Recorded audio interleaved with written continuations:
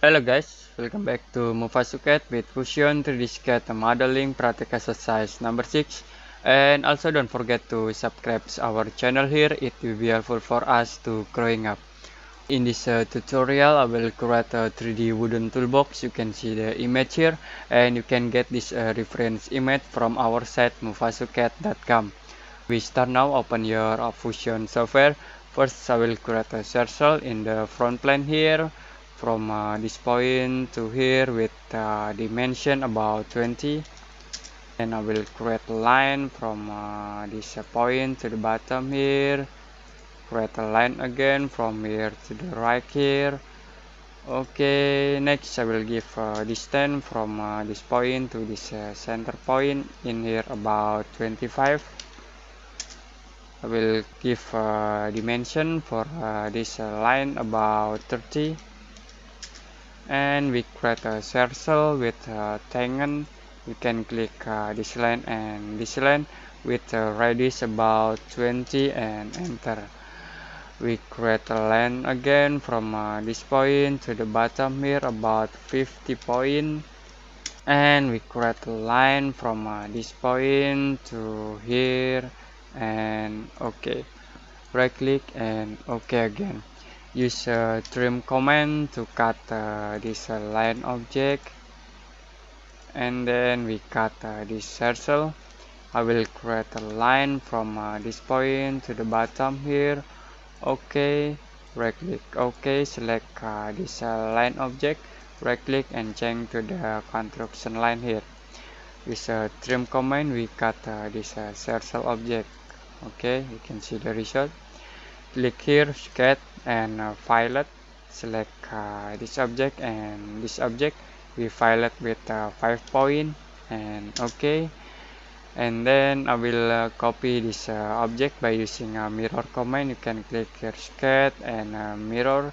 Select this object. You can select this object one by one.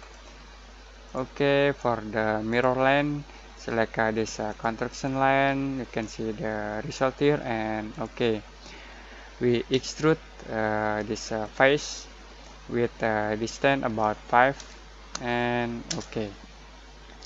Next, I will create a line in this face from here to the top here about 50. Okay, and then line again from here to the right here about 5, and okay, we create a circle with 2 point here. You can click from here to the top here with dimension about 40, and okay. Next I will create a line from here and connect to here. Okay, you can use trim command to cut this circle, and right click and okay. I will use a fillet command again here, and you can select here fillet.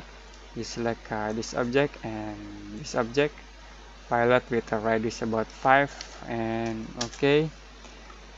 We extrude this face. You can use orbit command to rotate the drawing with distance here about 100, and okay.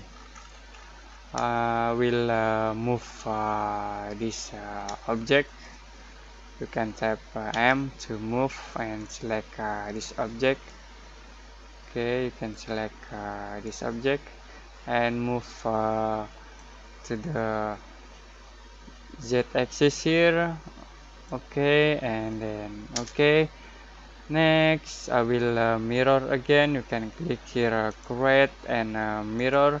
Select this object, and for a mirror plane I will select this plane, and okay.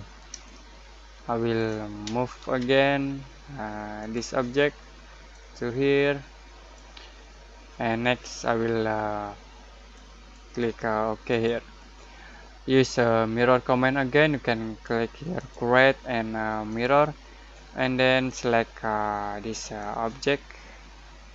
You can select this object, and for mirror plane I will select this plane, and okay.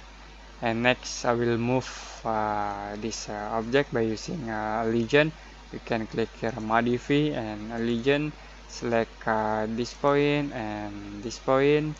Next we move this object from this point to this point, and then I will move this object from this point to this point, and you can see the result here.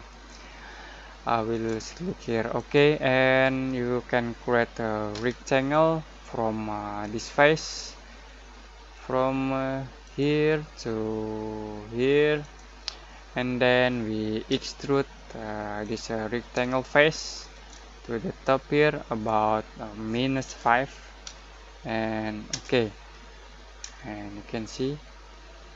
And for the last, we create a circle in this face. You can select this center point with dimension about 12, and OK, and we extrude this circle to here about 100, and OK. Okay, we create a 3D wooden toolbox. You also can use a fillet command to fillet this edge with radius about 1, and OK, and we fillet again this edge with a radius about 1, and OK. Next we will apply a material to the object. You can click here model and go to the render tab. I will click this appearance and select wood material here. You can select oak here and drag to the object here and close. I will zoom out the object and rotate to get the best view. Next I will setting up the scan setting here and increase the brightness or decrease. Okay, you can see, and you also can use exposure here to make the best view for the rendering. Okay, we'll increase the brightness here again. Okay, next we try to render. You can click here and click in canvas render. Okay, you can see the result here. I will close this scan setting, and you can get the best rendering views. It's a minimum about 120 seconds or 2 minutes. I think it's enough today for Fusion 3D Sketch modeling practice exercise number 6.